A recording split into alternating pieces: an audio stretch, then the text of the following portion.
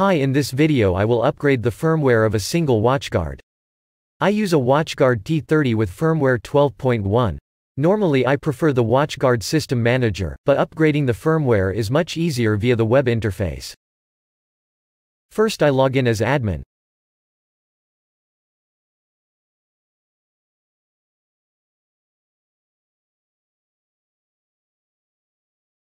In the menu, click on System and then on Upgrade OS. The system will now check if a new version of the firmware is available. Alright, there's a new version. I select them and click on Upgrade. The download starts. Depending on the bandwidth, this process takes a short moment. After the new firmware is installed, a reboot is required.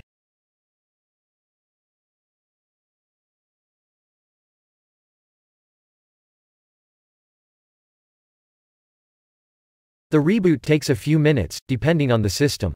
My T30 takes 13 minutes to restart. So don't get nervous. Of course, the firmware can also be updated via the System Manager. However, this is much more complex. First you have to log on to watchguard.com, select the right box and download the correct firmware. Then the firmware must still be installed with the installer. The only advantage I see is that you only have to download the firmware once and you can update several boxes.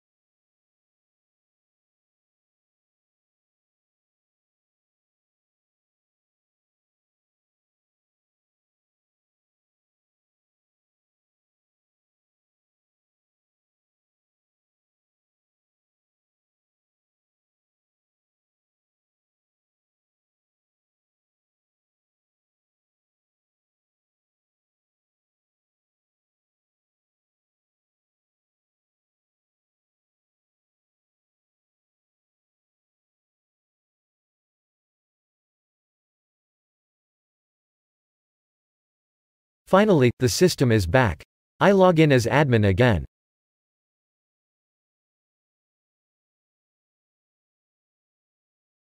In the top right corner we can see which version is installed. The system now runs with version 12.1.1. If we now go into Upgrade OS, we see that the current version of the firmware is installed. Thank you for watching. If you liked the video, give me a thumbs up and subscribe my channel.